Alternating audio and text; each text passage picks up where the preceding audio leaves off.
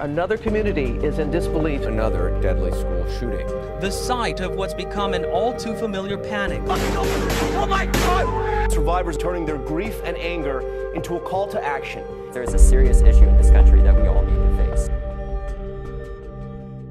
Jake and I decided that we were gonna go to Parkland, Florida. As I'm sure all of you by now have either heard about what happened in Parkland or seen it on the news. And if you haven't heard of what happened in Florida, there was a mass shooting at Marjorie Stoneman Douglas High School. This was one of the world's most deadly school massacres. We decided that we wanted to go and try to make a difference and help to the best of our abilities. We just wanted to get involved, see what we could do out there to help. If we could help, you know, use our voice and our influence as much as we possibly could to the best of our abilities. So on the way to Parkland, my intentions were just, what can I do in this community that can help? Can I help raise money?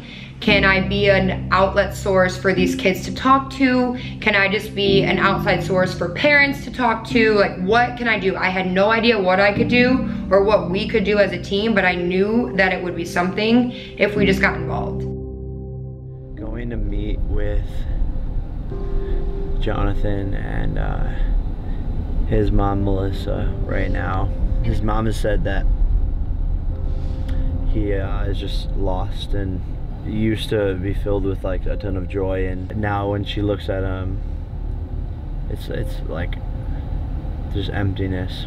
I just want to become homies with him and just be there for him. Okay. So when we arrived in Parkland, Florida, we met up with Melissa and JB, who are now like family members to us. Melissa is JB's mom and is also a teacher at the middle school. JB is one of the students who was in the classroom where the shooting was. I was laying down and I guess I was just laying flat on the ground. And I guess someone just took the video and my feet were in it. At first I thought it was a drill. We didn't know what was going on. We've been practicing for drills like this just to make sure that we're okay and safe. So at first I heard a bunch of pops. I thought they were just fake at first, but I still went down as fast as possible. As I was going down, I realized that it was real. Bullets went through my door. 2 people killed in my classroom and 2 others were shot and injured. And half of the class went to one side of the class and then the other half went to the other side of the class, and they were in the line of sight, and some people got shot in my class on the other side. So if you can imagine the hurt and the pain and the complete shock that not only JB is in after this, but the entire town. I remember specifically watching JB, we drove past the school, and just seeing the fear in his eyes, just being around what happened made me realize that there needs to be change. When I found out that there's a shooting at Stoneman, so I was texting JB right away, and I said, "Are you okay? Are you okay?" And I didn't have any answer. I didn't hear from him. I texted him again, "Are you okay?" And there was no answer. I finally got a text saying, "Mom, people are being shot in my room, dying." And then that was it. I didn't know if my child was dead or alive. I had no response. After we got done hanging out with Melissa and JB, Melissa told us that there was a memorial and there was tents set up. And for every child who passed away during the shooting, there was a tent. And I remember driving over there and just feeling numb. And to see that many tents lined up with just like memories and flowers and names of kids, innocent kids who never came home from school that day, and literally changed me as a person. How strong and how brave these kids are is absolutely incredible, like absolutely incredible. To me, this experience was so much bigger than being a YouTuber. It was humans just connecting to see change. And I truly, truly believe after being there, seeing everything firsthand, that we can make a change and we can be strong and everyone can come together to prevent these kind of things from happening. I feel like change in these kind of situations are so necessary. I want to make sure that I'm using my platform for one thing, a positive impact on situations that don't normally have the chance to be heard. Something that impacted me so much was when I had the opportunity to sit down with the Hill sisters. So I'm on the second floor bathroom and I hear 10 to 15 shots go off, but I'm thinking it's a movie next door. Like, there's no way there's a shooter in my school. Like, Douglas was voted like the safest place. I took 2 people next to me and we ran out of the bathroom, we ran to the first classroom we saw, and we knocked on the door, but there was no response because everyone was in hiding. So we weren't let in.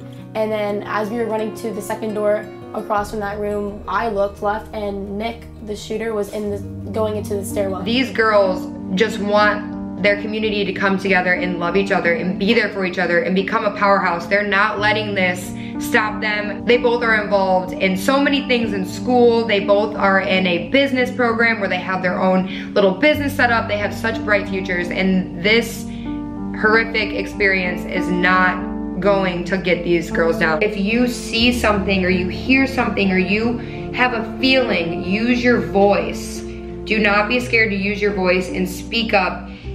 And I'm not saying that everyone's bad or everyone's gonna do this, but if you feel a certain way very strongly and you think that someone's a threat to you or your community, don't be afraid to speak up, tell somebody, and be a part of that prevention if possible. Nobody should ever have to go through what I went through. It was the scariest moment of my life, and no person should ever own an automatic machine gun. It's like a weapon of war, and it's to kill people. It's not to protect yourself, and it just shouldn't be allowed. For me, it's not political. It doesn't matter what side you're on at all. I think everyone should come to agree that this just can't be happening. It's everyone's kids, no matter if you're a Republican or Democrat, it's everybody. It just should be about the kids. Like, it shouldn't even be about political parties. They in no way want this to be a political debate. Like, these kids just want change, and they want to see change, and they want their community to protect them, and they want the government as a whole, no matter who it is, to just help prevent this from ever happening again. Parkland is not going to let itself be defined by this incident. How we're going to be defined and how you guys are going to be defined in your generation is by the response. Being a part of this experience and taking this break has genuinely just taught me that I have a platform that can be used for good, that can be used for change, that can be used to create an impact. And that to me is so powerful because on a day-to-day basis, I'm a vlogger, you guys know what I do.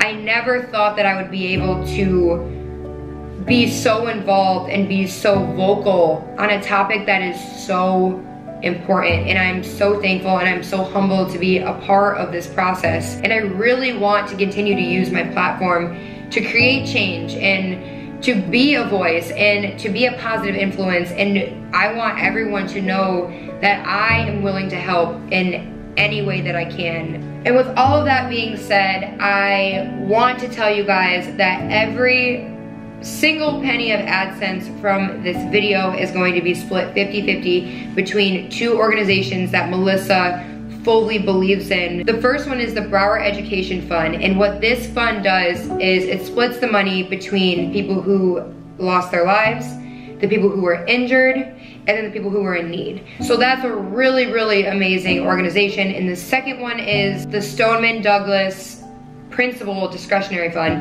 And what this fund does is basically it helps the whole school, but the proceeds for this particular video are gonna go towards safety. So that's gonna be whether they have better protected windows or stronger doors or more police officers or more security. All the money is just going into the safety part of that fund. Melissa also informed me that there are 17 separate websites that you can visit for those who have passed away.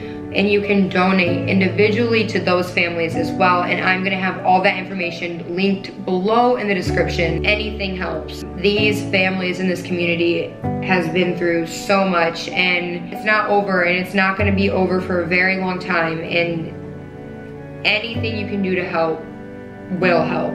Also guys, the majority of our experience is on Jake's platform. He obviously has a much bigger platform than I do, and we wanted to get the message out to as many people as we could. The video he did is, like, I don't even have words, it's amazing. It's really, really important that we all come together as a community and use our voice for change, and I will say that 100 more times if I have to.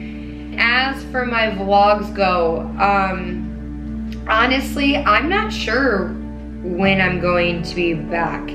I have opened my eyes in so many ways and learned so much, and I'm continuing to try everything I can do to help for this experience and from this experience. So thank you so much for being understanding of my break.